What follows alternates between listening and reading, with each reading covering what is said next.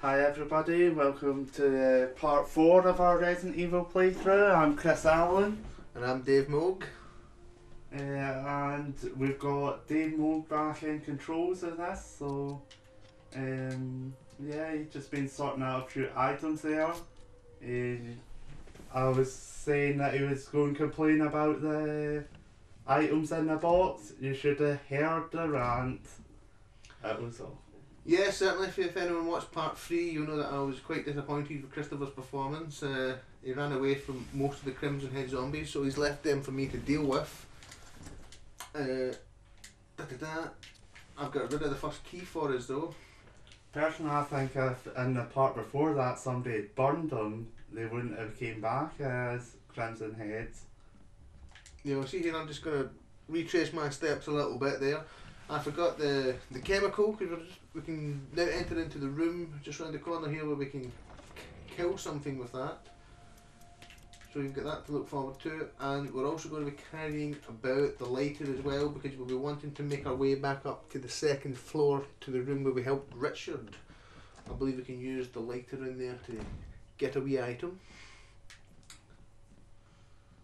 So here we go. How many daggers have you left me with, Christopher? 3, I'm sure you'll cope. More than enough, don't you worry.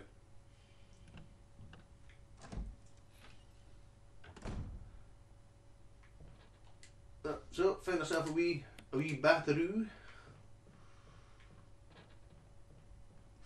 Let's go and see if we can find something at the end of this hall. Obviously it's quite bleak in here, something's happened here, it's quite nasty looking this hallway. Yes, and there's zombies battering at the windows as well. So here we are in the plant room. So I'm not going to go much further forward here, because you'll see the wee vines or whatever they are, tentacles if you like, flapping about there. That becomes a bit of a deadly plant here.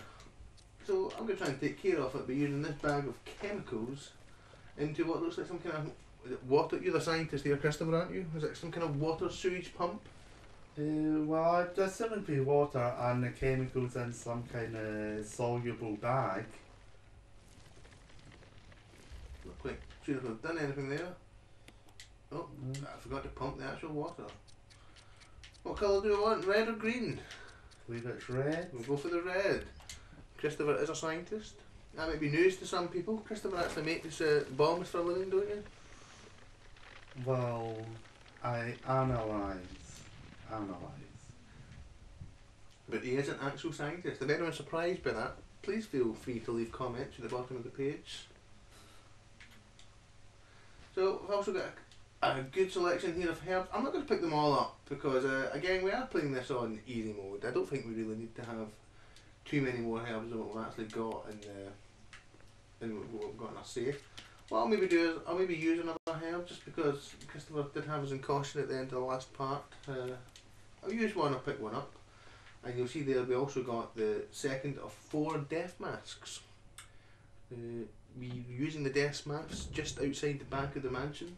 We're not quite sure what's going to come out, but in the room where you put them there is a coffin hanging from the walls. Speaking of the walls, something's just came right through them. Or surely not windows. This is actually going to be one of the few bedrooms that's in the mansion here. You notice that the bedrooms aren't particularly big here. And I think in the last part we did see a bedroom up the stairs where we were reading the researcher's diary. I think we can clearly assume something's going to be coming through here. Oh, it's Christopher himself. Oh, it was too close there for comfort. He's still not down. So how many daggers is that we've got now? Well, I've substituted the dagger for the battery pack. Oh, he went down. The Keeper's Diary. This is one of my favourite articles in any Resident Evil game, so we're just going to slowly go through this as we read the story of Scott. Playing with Scott. And this is his inevitable turn into a zombie here. He starts to panic a little bit as there's an outbreak. And he's also a bit of a bad guy here as well. How he treats the dogs here. You know, I think this is one researcher that maybe got his comeuppance. There he is. This is where he tells you again about the goddamn dogs. I am quite a dog person. Christopher's more of a cat person, so maybe you like the way that the researcher here is treating the dogs. Actually, I always read this a bit differently, and I thought them treating the dogs mainly was an outcome of being infected by the virus. It twisted his outlook in the world that wee bit, and as you go through the diary, it generally develops into and turning into a full blown zombie. Oh, but this is my favourite entry right here. Itchy. Scott came, ugly face, so killed him, tasty. Followed by the last entry. I love how the fact that he's managed to kill Scott, and the next day he's managed to still have enough sense about him to enter in that last entry about being itchy and tasty. We were disappointed we're not getting shotgun shells there out the cupboard like we do in the original Resident Evil game, but we'll survive. So moving on, we're going to head back up to the snake room. Oh, a little bit of action there. So we're going to head back up to the snake room and use our lighter. Again, I do find it terribly annoying that I've got to fight the Crimson Heads that Christopher didn't finish off in the last game, but I'll deal with it. All about the ammo conserving. We could go back there and put the blue gem that's in this room in the Tiger Eye, but we're not going to get anything exciting at this stage.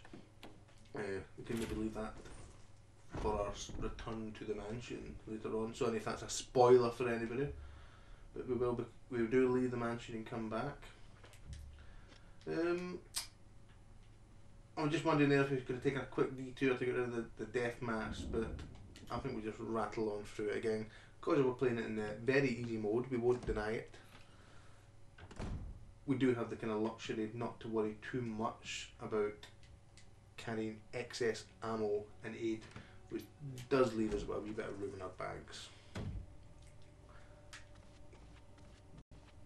There's Richard, still struggling.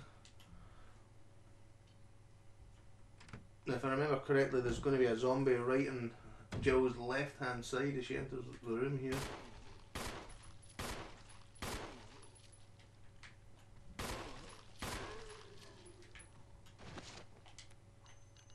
That was some skills.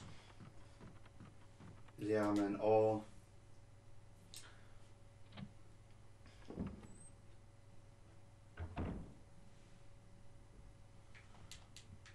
Now, one of the disadvantages we've got to having Crimson Heads go around is that maybe now would have been a good time to head back down the stairs and use that first aid room, but we've not got one but two Crimson Head zombies hanging about in that room.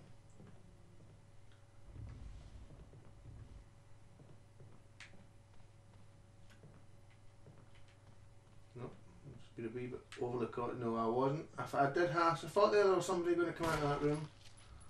What we'll do is here is we'll maybe just give him a wee kite. And we've got the musical score. What's the score? Is it musical? It's musical. And for anybody wondering there, we're going to go back now to the piano room on the first floor, so we probably are going to kill our first Crimson Head. Dave.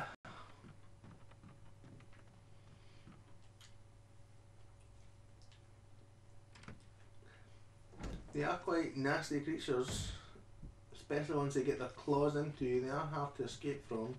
So as a precaution, what I'll do is I'll pick up another one of the green herbs. I don't think we're going to need two,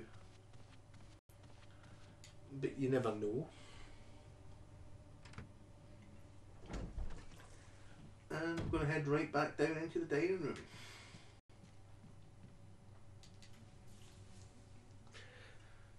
room. We always maintain that this isn't really a walkthrough, it's more of a kind of fun playthrough with you guys, but I would strongly recommend anyone playing through the game on any mode above very easy mode does burn these zombies. You do want to get rid of them. The Crimson Heads can be a lot more difficult in the kind of higher up levels.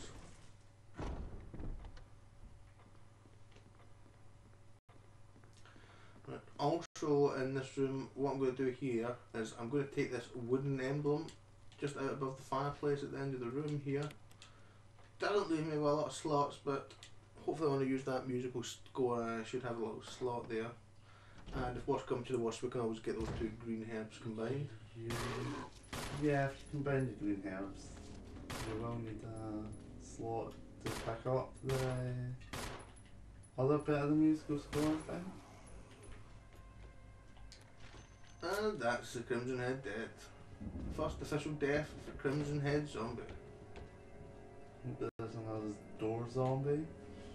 You don't need to worry about them. So, you're in for a real treat here. You're about to be entertained by a real bit of classical music.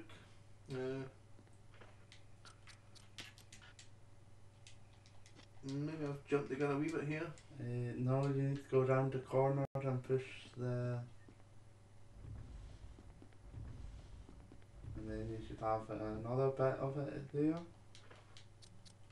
I'm just going to combine these herbs. This is what I was talking about earlier on, about maybe we could have taken a slight detour there and gotten rid of the death mask, but all's well that ends well.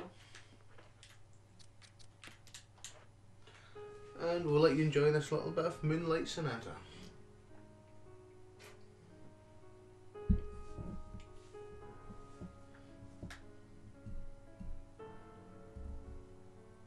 Christopher, you're a bit of an uncultured swine. Is this something that you would be interested in your own time? A little bit of classical music? I can't say I would go out my way. I think there is a lot of it is like, I've seen a lot of films that use it really effectively and scenes and stuff like that, but I'm like one of those indie rock kids, but I can appreciate it, yes.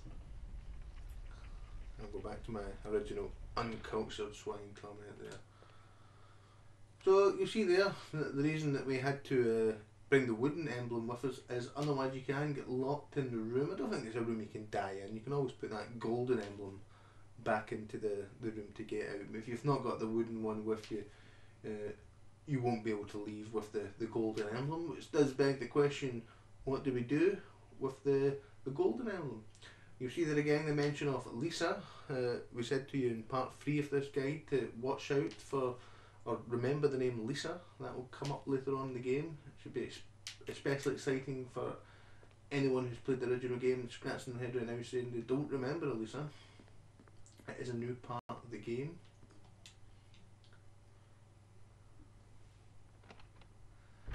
So now what I want to do is I want to go and put that golden emblem back into the same room that we got a wooden one from. Also, zombies still didn't jump through the door there. Giving us a wee bit of extra time.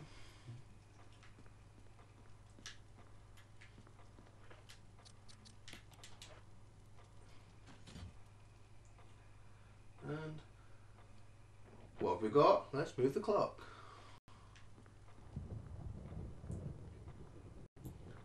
What could it be? I don't know if I can quite remember this puzzle here. Well, I never actually really worked out this puzzle, but I just guessed it and got it like first time, because I believe it was 6 o'clock. What have we got? 6 o'clock.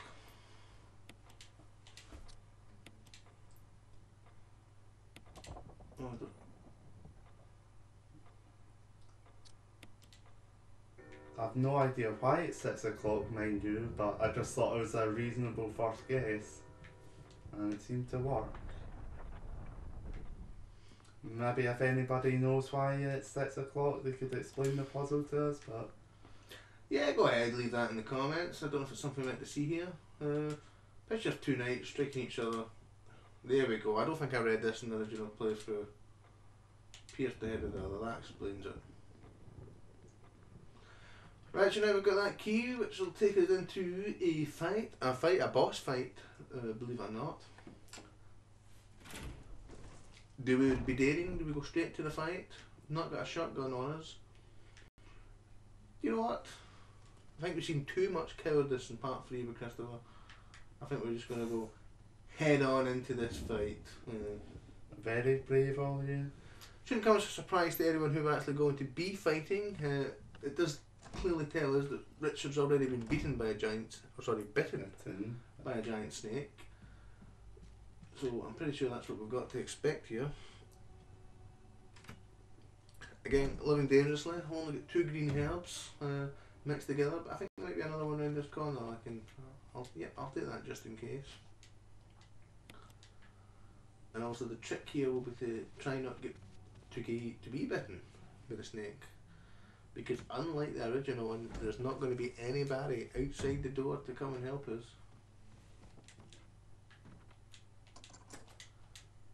And it's the only use for that key.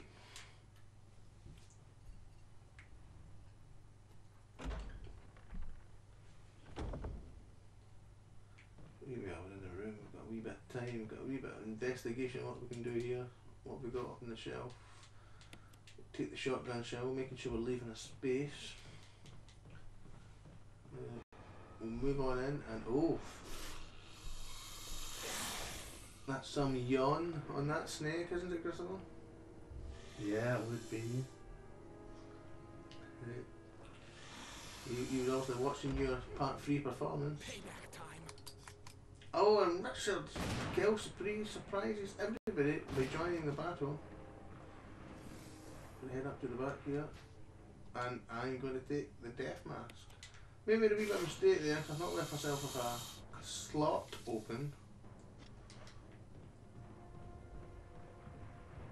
And maybe what we would want there is for Richard to join in the battle. We could probably leave at this point, but there's a reason we're not leaving, which we'll reveal shortly. I'm just going to take a couple of wee pot shots at the snake. Not the best angle there. Ooh, nearly got bit.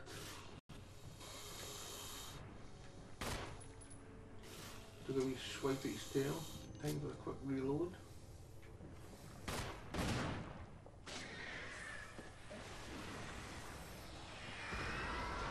Ooh, the snake is down.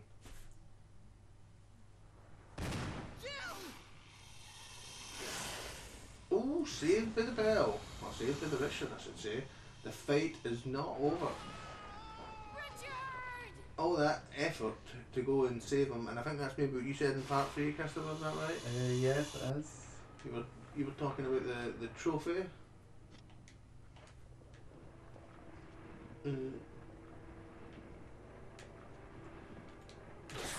Oh, we've got hit. I don't know if that counts as a bite though. I pressed the wrong button there. No, it does come up as poisoned. Don't know if I really need to use that herb there, but we did want this bad boy. The assault shotgun, another new feature to the game. And why don't we just go ahead and give it a wee try? We could leave at this stage and save our ammo, but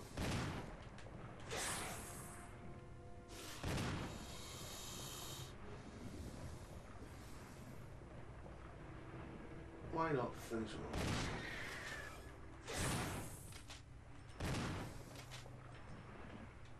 I don't want to waste too many more shots. I'm just going to head back to the Beretta.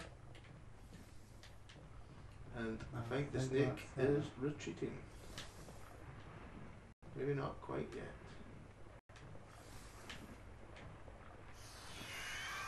Yeah, there we go. He's heading off. Now we have been poisoned there. Still get the green. So let's head on back to the same